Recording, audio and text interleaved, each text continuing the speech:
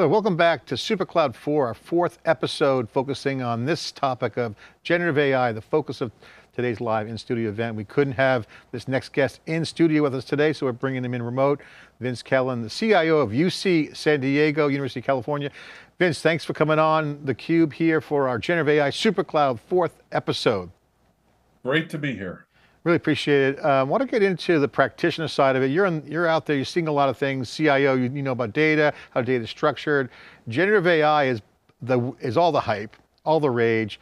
The reality is quickly matching up to the hype and use cases and how people are thinking about their IT environment, how they're organizing their data. We're seeing data warehouses being disrupted with data in the cloud. You're starting to see things like Parquet and Iceberg, open formats, changing how data is going to be managed. You're starting to see data models that are starting to match with the cloud scale, this next generation, which kind of points us into this generative AI, which just dropped onto the scene and mainstream over the past year.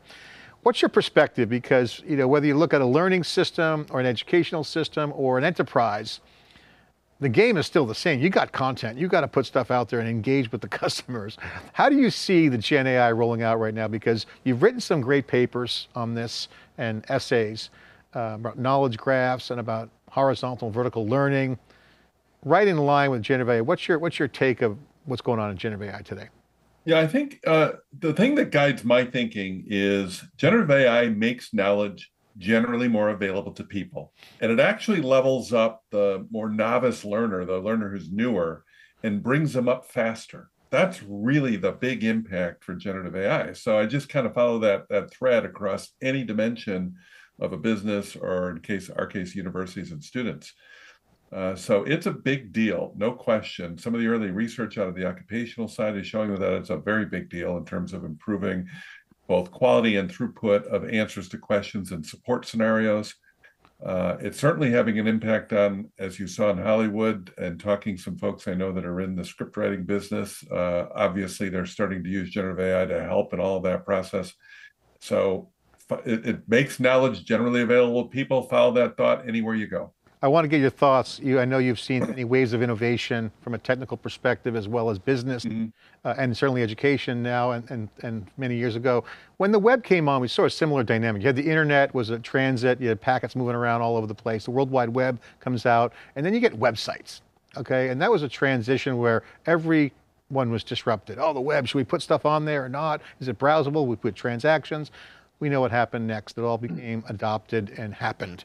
Education's online, businesses went online, everybody went online, the online population grew.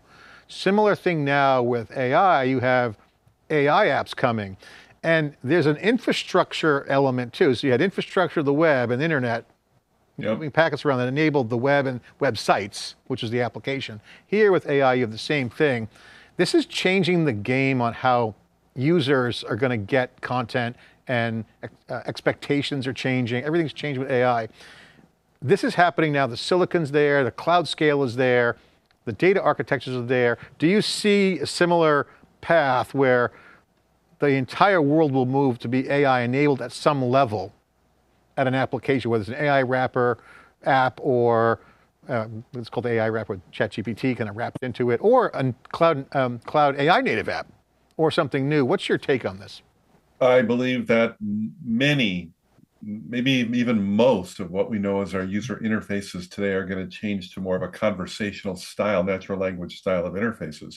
So the metaphor I use is, Iron Man asking Jarvis a question.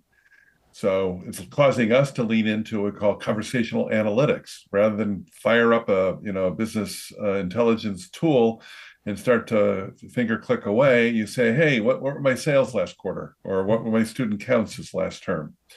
And suddenly you get your answer back. Absolutely, this is going to appear everywhere. And anybody who's making money as a software developer on their software interfaces is extremely concerned about and leaning into that conversational AI-enabled interface. That said, costs have to come down further. Yeah, absolutely. And we'll see, the market's the market. If it doesn't, someone will do it. So I want to get your thoughts on it. Let's go to the next level now. Okay, so web made things faster than the old analog world, went digital. Things are going to be faster with AI. Say the costs do come down. We live in a capitalistic society. I'm sure going to happen with Amazon or with the competitors.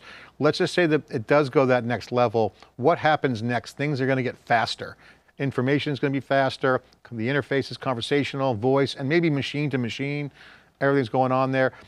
What's the future of our world? And I want to ask you this because you wrote a great essay on your newsletter on LinkedIn, The Future of Education, that kind of teases out what the future might look like in a knowledge-based world, where as things get faster, antiquated and outdated becomes an issue. Even in state-of-the-art systems, it's going to be a constant game of chasing that next real-time value proposition. Absolutely. And so everybody's going to be rushing to adjust. I think all roads lead to what I call vertical AI, meaning I'm using the content and knowledge inside my organization and I'm making that available to more of my employees and more of my customers in a very efficient way, a way that I haven't been as efficient in the past. And so that's going to lead to what I call walled gardens of data and trying to protect the privacy of that data, both from an IP standpoint and corporate strategy standpoint. This is going to stand in stark contrast to some of the big players like OpenAI, Google, and Microsoft that really need access to lots of content across the web. Enterprises aren't going to be so willing to share that. They're going to start opening up smaller models to unleash that knowledge inside their organization. So it's going to be a really wild next few years. It's going to be interesting. You mentioned walled gardens, my favorite word, because if you go back 20 years, walled gardens were the antithesis of the open web. The web was about openness. And now you're starting to see walled gardens being the intellectual property of companies, yet the large language models are called proprietary. So instant flip script here. So what's your take on that? How do you rationalize that? And is that a good thing? And will this all interface with each other with data? So what's your angle on this? Well, on one hand, it's a bad thing, but on the other hand, it's a very good thing for companies who want to compete on their knowledge and information. So if you want to compete on your knowledge and information, you got a lot of tools, lots of ways to do it. So I think it's going to create the need to now selectively share that knowledge and information with partners and collaborators. So this machine-to-machine AI, or collaborative AI, as I call it, is going to grow. The ability to take your vertical AI and match it up with horizontal AI. We'll take ChatGPT as an example of horizontal AI. You take ChatGPT, you fine-tune it, or you use what we call prompt tuning to offset or augment it with your local content. Now you're starting to marry horizontal and vertical AI pieces. I think that's going to grow, there might even be a brokering mechanism down the road. New information providers who can broker AI to communications are going to be working. We're going to have multi-agent AI systems. It's not going to be the prompt engineering of today. It's going to be the orchestration of many AI modules, probably across multiple company boundaries. So great new opportunity for a whole lot of new firms, still undetermined what that's going to look like. Yes. Tease this out in your paper. I want to unpack that horizontal and vertical concept there, because what you're saying is there's a horizontal layer, call that the mainstream, and then you get the vertical in the domain expertise or metadata. If it's data, how do you explain this horizontal and vertical knowledge base architecture? Well, let's look at the combustion engine from the turn of the century hitting agriculture. That's horizontal general purpose technology that everybody uses. You really can't alter it. You can buy a different size combustion engine and you can do different things with it, but you can't alter it. Here, you can take the AI tools and turn it loose on your content, and now it's altered to you. So that's a vertical sort of approach. You're creating a new thing, essentially, that's part and parcel of your organization's information and knowledge. And so that's the horizontal and vertical. Horizontal would be like the combustion engine. Vertical would be the combustion engine completely redone just for you perfectly. That's awesome. I got to ask you, and again, back to your future of education piece, future of education, horizontal and vertical AI and knowledge flow. I want to ask you something, and I know you're in education, but I'll bring it up anyway, because I threw a haymaker on one of our podcasts with Dave Vellante, and I made a conjecture, and again, this is me on the podcast, so take it with a grain of salt, because we pontificate a lot. I said to Dave, I said, and if you believe that the knowledge graph is in the future, is here, going to be the future, LMSs, learning management systems of the old, very linear, very old school, slower, could be outdated. And I said the following statement: we are potentially on an educational crisis of the equivalent of the mortgage crisis, where we're so over levered with education investment, but yet the content is not adequate and yet could collapse. Now, again, education will collapse, but the thesis is if we can't get an architecture for content matching the needs of the student, and you kind of teased, no one say this in the paper, but you're kind of teasing out that getting content at the right time is an imperative for educational institutions. Yes. Because there's a lot of money at risk, and the capital markets right now, from what I've been reporting, is tight with education. There's a lot of need for potentially bailouts or leverage, debts out there. So there's a lot of pressure in education. What's your reaction to that? Well, first of all, I'm going to put some things out here that'll counter to that. The value of the education is tremendous in terms of lifelong earnings of the student who gets the degree. And that's now back to historic levels of highs from the 1920s. World War II witnessed a great leveling of access to education. We've reversed that over time. So whether you like education or not, the reality is you're going to get $1 million to $2 million of excess earnings with a college degree than you won't. So that's going to create tremendous demand no matter what happens with price points. The other piece of education, while the learning management system can certainly be impacted, long ago it's already been altered a little bit. The learning management system is now a place to hook different modules that interoperate with each other. In fact, I'm on the board of One Ed Tech. That's what we specialize in, trying to get modules of interoperability embedded in an LMS. That's going to continue. I think where you're going to see some really interesting stuff is in the books, the textbooks. Textbook manufacturers are going to make those generative AI things. And so they're going to be placed in many different places. You might see instructors adding to that in a certain way. I think we're in an evolution away from the industrial age technique of having the large lecture class to now having generative AI deliver more of that content, and now have instructors work on motivation, connection, and meaning, the things that humans can do that generative AI cannot do. And so I'm hoping that would be part of our future trajectory here in education. Great analysis. Thank you for sharing that. Great call out there. Let's go to that next level since you brought that up. One of the topics around AI is, does it replace the humans? You kind of mentioned it early at the top. People aren't afraid of it. They shouldn't be.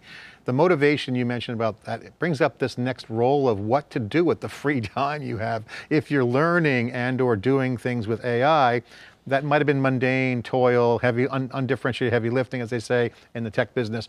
If AI can be an augmentation to the human, not just a chatbot, but like co-pilot-like augmentation, that implies value. So if that value is probably some of the boring toil or work that you can grind on with AI rather than the classroom, it frees up people's time. And so that's going to create some creativity and open opportunities. How do you see that happening, rolling out in terms of how we deal with that? What fills the vacuum there? What fills that void?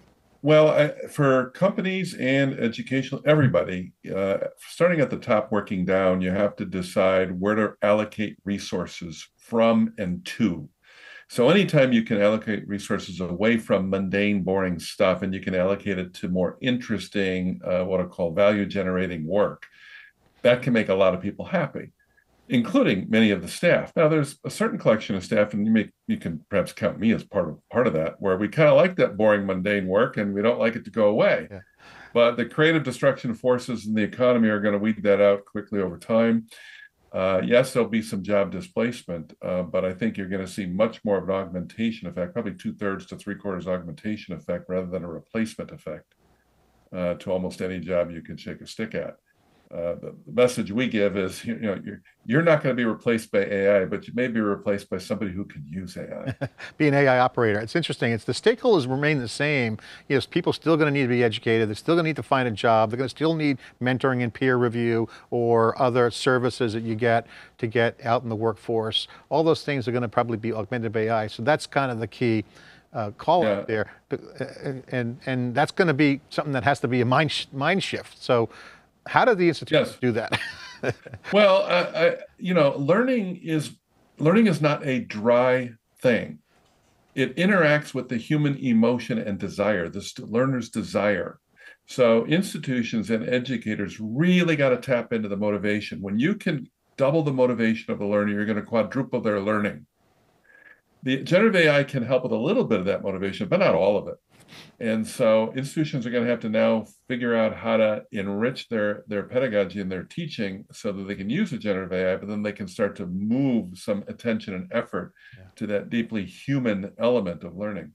I want to get your thoughts quickly on the democratization angle and every of these big waves. Yes. See this democratization, access is one, democratization, and talk about what needs to happen from a technology perspective, because this is not your yesterday's IT architecture. It's an AI system that's emerging. You're pushing buttons, you're turning knobs, you got personalization is a big part of AI. How do you see this being teed up or thought through from a holistic systems perspective?